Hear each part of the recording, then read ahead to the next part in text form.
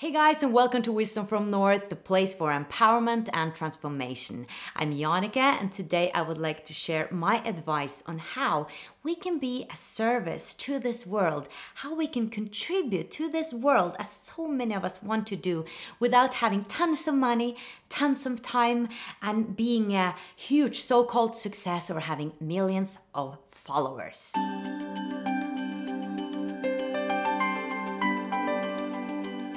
So I did a survey in my newsletter a while ago, and I asked people about following dreams. And I asked, what is your main intention behind this dream? Why do you want to create it? What is that end result you want out of it? The big why, the big intention.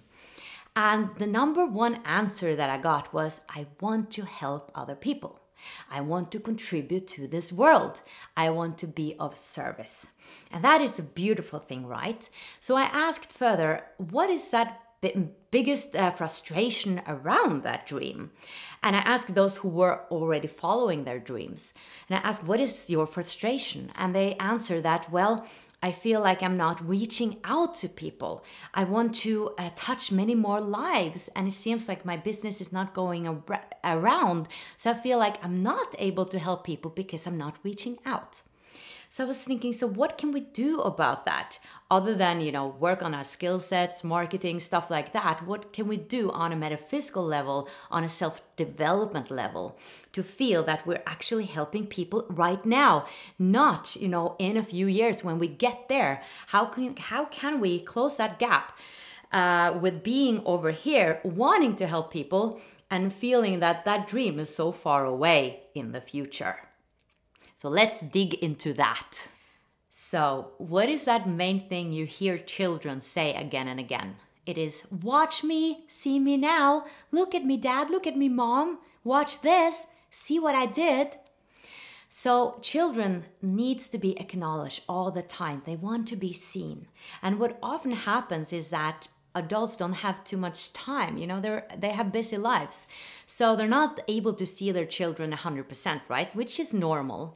But what we tend to do also is to acknowledge the children for what they're doing, not who they're being. They just want to be seen. I mean, when they draw a painting, they don't have to hear that, oh, this was a beautiful painting.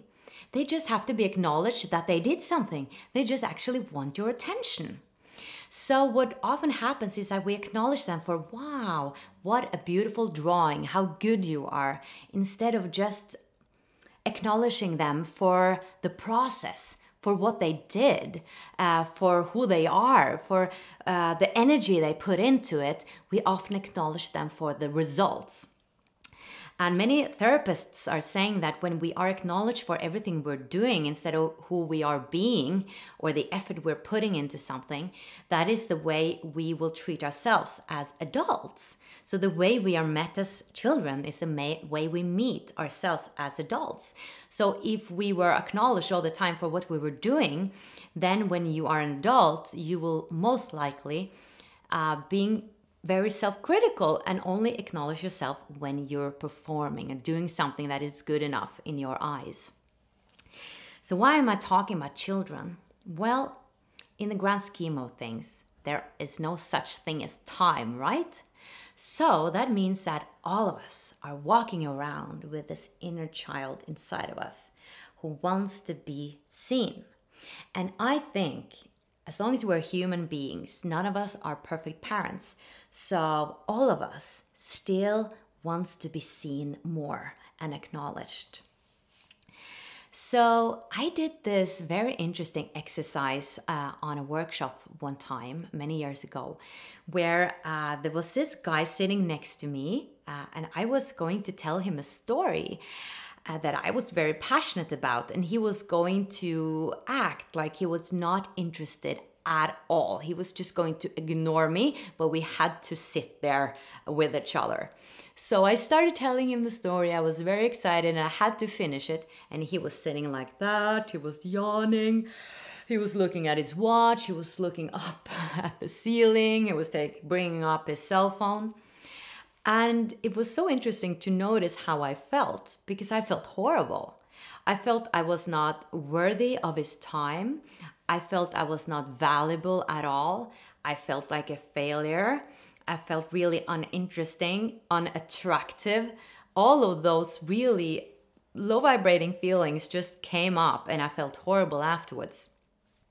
And then we switched. So he was going to be super attentive and interested. And I told the story and he was paying attention. He was looking me into my eyes all the way. He was like smiling when I smiled and laughed. And he was just playing along with me, like almost copying, the way I was behaving. He was just playing along all the time. And it was just a beautiful, beautiful 2 minutes. Like, I loved telling him the story. I felt like the most important person in the world. I felt like we clicked, we had chemistry. I felt light as a feather, and I felt super attractive and sexy and all those good emotions. And after that, that made a real impression on me, because on a deeper level, it was me that gave him the permission to make me feel a certain way. But it takes a lot of work with yourself to be able to not be influenced by other people. I think you need to be Buddha in able to do that. So we are influenced by other people all the time. And I notice when there are people in my everyday life that are seeing me, how much I like them, that how much I appreciate that they make me feel seen. So, I want to invite you to think about every interaction you have in your everyday life, all the people you interact with. How do you meet them? Are you seeing them? I would like to invite you to start practicing acknowledging every person you interact with each day. And I'm not speaking about walking down the street and looking every person into their eyes, because that's impossible, right? But I'm saying the people you have a conversation with, the people you meet, the people you interact with. So it can be the guy who is cleaning your office that all of a sudden come into the room. It can be your secretary, it can be your boss, it can be the receptionist, it can be the guy who makes food in the canteen, it can be the bus driver, it can be the person you buy coffee from or grocery from. Do you see them when you buy your coffee? So I want to advise you to just take those few seconds when you buy your coffee to see that person into her eyes, and then thank them for the coffee afterwards and acknowledge them for actually making that order. You don't have to give them a lot of compliments or say a lot of things. Just be present with your eyes when you are interacting.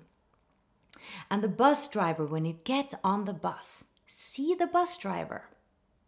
And the lady that you're buying products from in a shop, see the person into her eyes, acknowledge them. This makes a huge difference for that person. That person all of a sudden feels valuable to you. That person feels important enough that you acknowledge them as another human being, as another consciousness. Because what happens is that in that moment, there are only you. Like, you are one consciousness and she or he is one consciousness, and you are affirming each other's existence, which is a really beautiful thing. There is where we can heal those traumas from when we're young, when we were not seeing, is by seeing each other again and again. Because then you feel that you are valuable. You make that person feel in that moment as the most important person in the world, even though it's just 2 or 3 seconds where you acknowledge that person. So what are the benefits with this?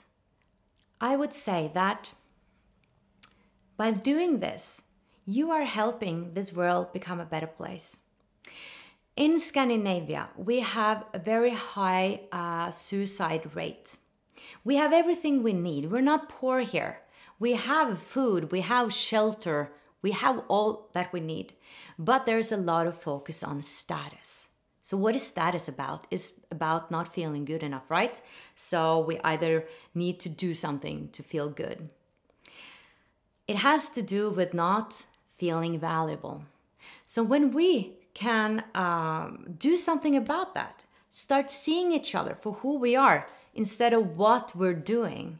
You actually help that person who has low thoughts about themselves, who don't feel valuable, to feel valuable, to feel that their existence on this planet is has a purpose, has a meaning. Isn't that a beautiful thing to do to other people? So you might say, well, this is good and all, and this is really nice, but I still want to reach a lot of people, and I still want to have my product sell to a lot of people so I can get by, so I can earn money, etc. Well, the beautiful thing about this practice is that it has so many benefits. So 1, when you're present with other people, you're practicing awareness. Life is happening here and now, not tomorrow, not yesterday. There is only one now, and that is now. So when you are being aware with other people, you are expanding your awareness. You're being present in your own life as well. And it is in the moment that magic happens. It's not tomorrow, it's here and now. That is how we can close that gap between I want to help a million people. I'm over here, but I want to be over here. I'm not selling. Well, it happens in the moment that opportunity rises. Only in the moment. Anything can happen in the moment. So you open yourself to much more possibilities when you're present in the moment with other people. So you are exercising that ability to be present, which open up possibilities for your career and for your deeper dream to actually manifest. So the second thing is, of course, a lovely thing that when you pay attention to others, when you really see them, they love you. They will remember you. Do you want to be liked by other people? See them. It's really simple. Just see them and they will love you. A third thing, which is beautiful, is that you guys know about law of attraction. So that means that whatever we have inside will mirror itself outside. So really directly, really concretely, when you see other people, they will start seeing you. All right, guys, that was what I had for you today. I would love to hear from you. Please leave some comments on your perspectives on this. Perhaps if you try it out, how it went. I would love to hear from you. And remember to subscribe to my channel if you haven't before. And if you want to get notifications, because many people are saying that they don't receive my videos, you have to click on the bell as well. Alright guys, I'm opening up this YouTube channel to many speakers that I work with, so you will also receive wisdom and knowledge from them now onwards. And I'm so excited about that. And also make sure that you check out my online magazine, wisdomfromnorth.com/magazine. Alright guys, see you over there or see you in the next video. Bye bye!